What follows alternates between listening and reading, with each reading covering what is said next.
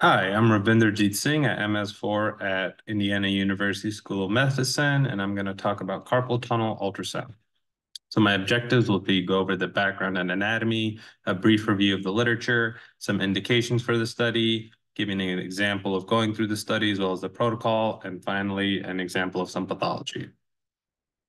So briefly, the anatomy of the carpal tunnel is depicted here, where the transverse carpal ligament or the flexor retinaculum forms the superior border of the carpal tunnel. And then in the carpal tunnel, we have a lot of tendons along with the median nerve.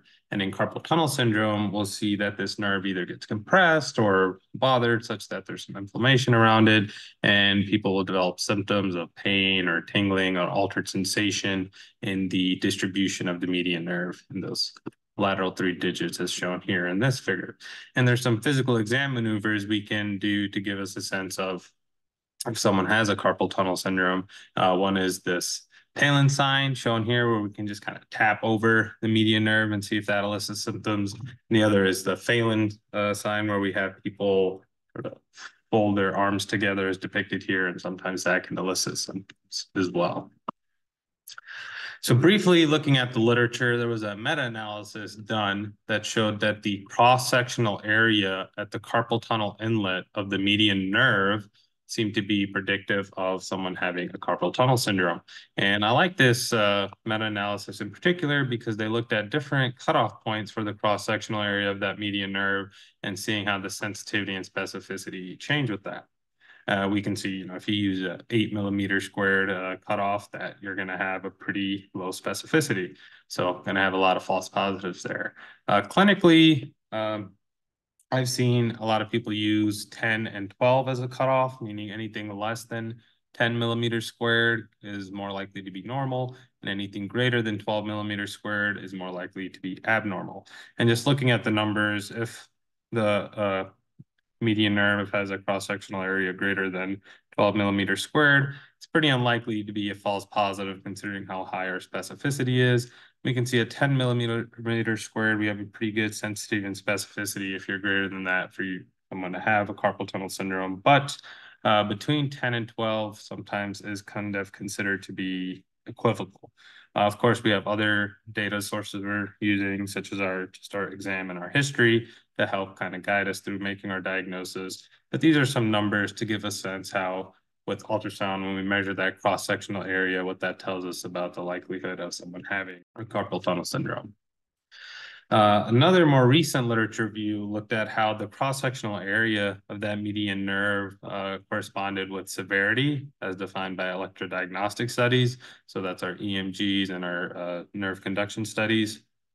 And we see mild cases will have a cross-sectional area of around 11.64, and then the moderate and severe cases will have these larger cross-sectional areas. So just another indication that this cross-sectional area, the median nerve, is a good sort of diagnostic finding we can use to help guide ourselves in detecting a carpal tunnel syndrome. And we can see this 11.64, which is likely a mild case, kind of falls in that equivocal region, but of course we'll have our exam history and other findings to help kind of guide us on our diagnosis. So our indications for doing an ultrasound will be to evaluate for carpal tunnel syndrome. So in particular, we're looking if someone has complaints of hand weakness, pain, or abnormal sensation, particularly in those lateral three digits. So for our scan, we're going to want to use a linear probe. That's our high frequency probe. That'll give us a pretty good resolution. We're going to place the patient's wrist in a supine position, maybe slightly extended to around 120 degrees. You can consider using Doppler flow around the median nerve during this. It can give you another indication if there's an inflammation in that carpal tunnel, or particularly around the median nerve. And our goal here is to help us rule in or out carpal tunnel syndrome, and just as always being mindful of results that seem equivocal, and we can always rely on other testing such as electrodiagnostic studies to help guide us with diagnosis if we feel are necessary. We're starting here down the wrist. So right here is the median nerve. We can see the flexor retinaculum there on top of it. There we're seeing the scaphoid and the pisiform here and the scaphoid on the other side. And really that's a good spot, seeing the flexor retinaculum and those two bones there. That's a good place to consider that you're at that inlet of the of the carpal tunnel, and that's a good place to go ahead and take your cross-sectional area of the median nerve. Now, sometimes you can confuse the median nerve with these other tendons here. So one thing to help do there is kind of track further proximal and find the median nerve more proximally. And here, you could go even further up. And then as you come down, you can keep tracking that median nerve and watch it come up. There it is. And you can see the nerve also has this more sort of, not like cookie cut appearance, kind of like a chocolate chip cookie appearance that can be also helpful in identifying it. But we can also go more proximal and scan down to kind of find it. And here we're taking a measurement, the cross-sectional area of the median nerve there. And in this particular patient we had, or participant, he had an area of about 10 millimeters squared. So right there, kind of at our upper edge of kind of telling us that this is likely not a carpal tunnel syndrome. And of course, in this case, the participant had no symptoms, so did not have any findings of a carpal tunnel syndrome.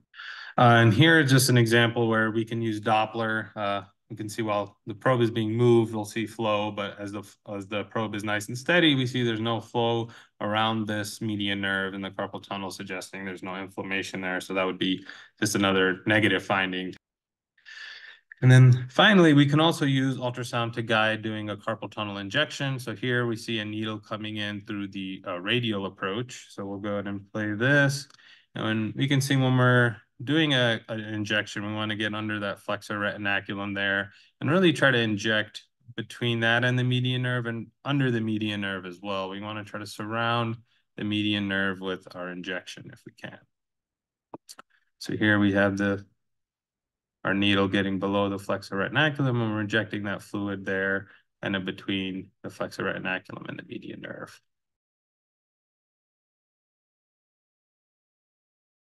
And finally, a brief example of the pathology. Here is a cross-section of a median nerve that measured 11 millimeters squared, and this was someone who was symptomatic and did indeed have a carpal tunnel syndrome.